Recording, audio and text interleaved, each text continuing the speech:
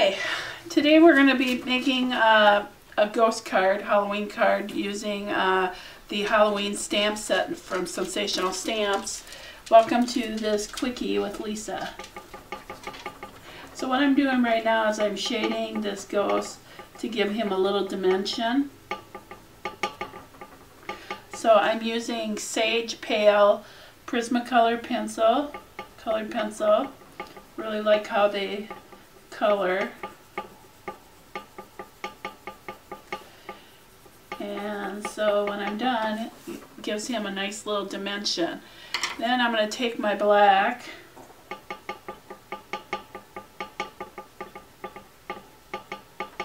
and I'm going to fill in the eyes and the mouth.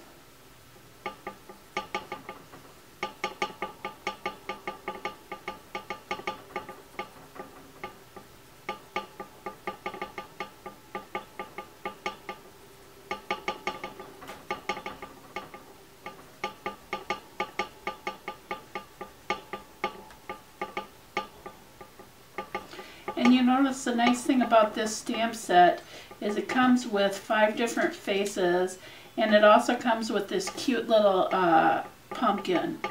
Actually a couple different pumpkins. So you get to make different things with it. So I'm just going to fill in the eyes on this one. So you can stamp different faces on the pumpkins and on the ghost. As you see, I used 3 of them.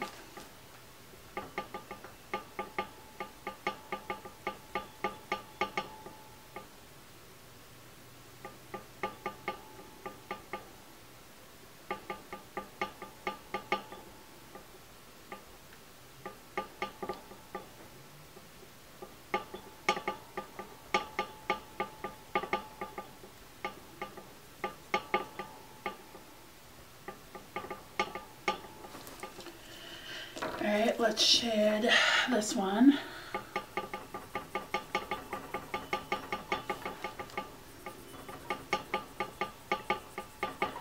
I chose the green because I thought the, you know, since ghosts are dead, I thought the green was an appropriate color. This is such a cute stamp set, being you get so many different pieces with it, and then you get sayings with it too. Like Happy Halloween.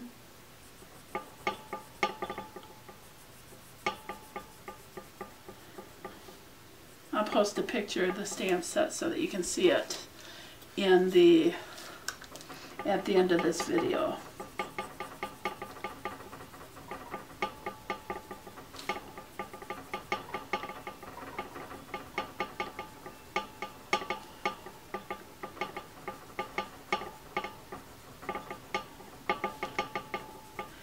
Cute thing I'm going to do with this is I'm actually going to put one of these ghosts on an action wobble, so whoever you're going to give the card to will be able to have a cute little action on it.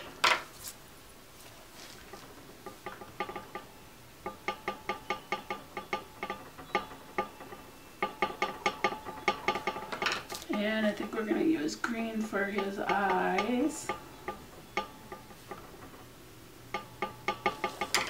And see, look at how cute those ghosts look now that they're all done. And see, that shading really gives it a little 3D look to it. So the next thing we're going to do is I have a 4.5 by, I want to say, or 4.5 by 6.5 cardstock base. If I'm wrong on that, I will certainly put that in as a correction. And then I took and cut a 1/2 inch off of each of this piece on each side. So we're going to run some tape there. Oh, but before we lay that down, we're going to want to go ahead and put in our pretty ribbon. I found this ribbon and it happens to match exactly, so I thought that was so cute.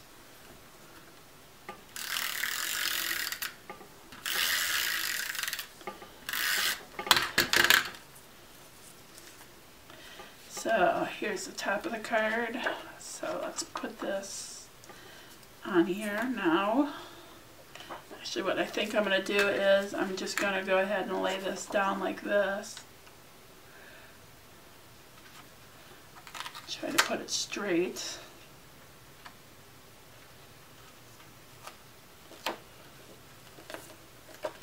Nope, not straight. So let's see if we can get this straighter. Being very careful when I lift it up, so oops. Yeah.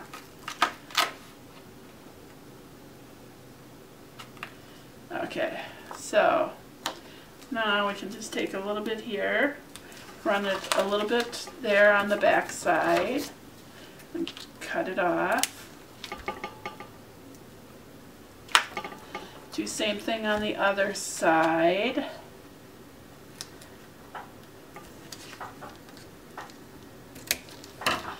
Okay, now we're ready to lay this down, this piece down on the mat, cardstock base, I mean. See, and that looks really cute that way.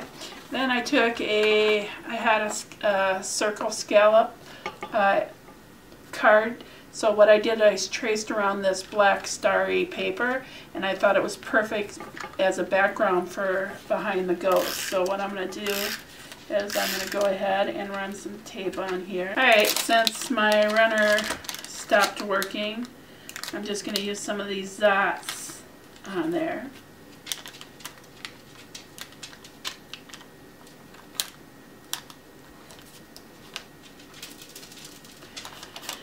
Isn't that the way when you're trying to do something and all it stops working on you? So I'm just going to put some of these along here. And these dots are the large size, they're not the pop-up ones, 3D ones.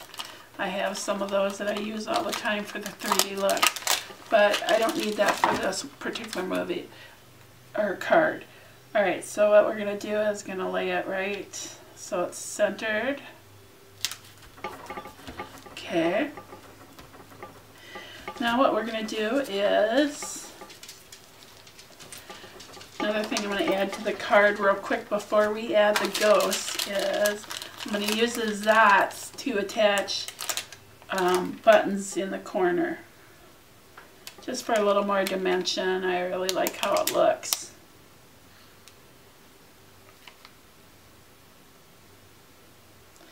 Gotta shift that one down a little bit to match that other one.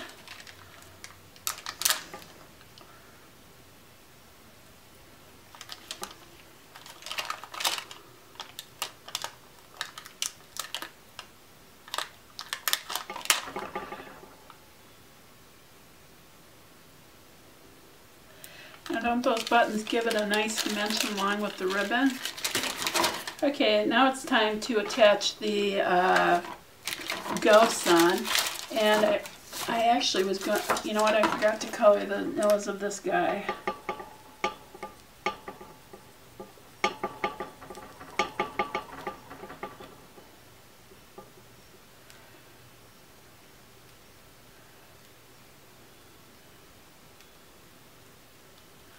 Alright, that's better now, isn't it?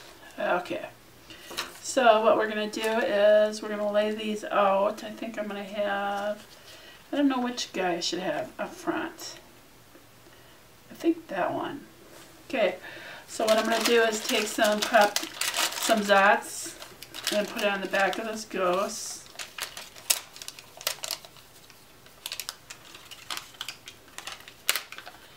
Okay, so what I'm going to do is lay this one right here. Okay, do the same thing with this other ghost.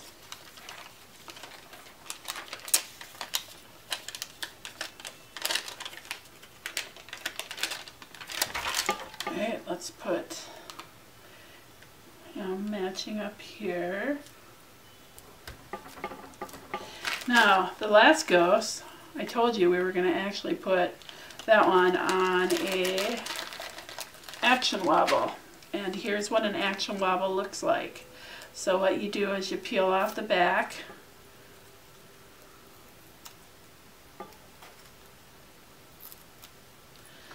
Okay, then you peel the part that goes along to the ghosts, next to the ghosts.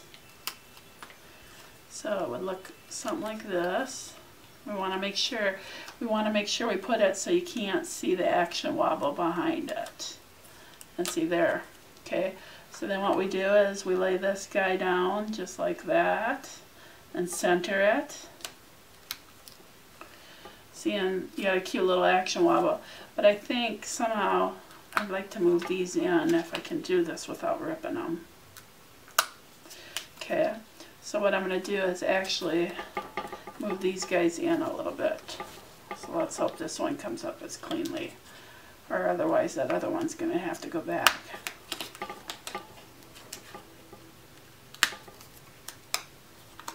Okay.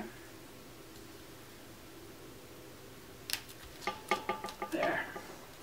So, actually I'm going to stick one more Zot under here because it seems to want to stick up. So when you're done, you have this cute little Halloween card. And you can go ahead and stamp a sentiment in it. The stamp set comes with 3 different sentiments, I believe, in it. So you can choose which one you want to use. I'll probably add a sentiment later. Thanks for stopping by, and if you love this video and would like to see more, check out our channel and subscribe to it.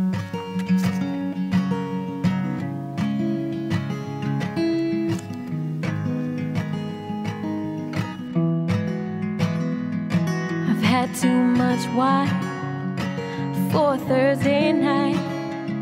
It's only 6 o'clock, too early to be kissing outside. It's hard to fight it though.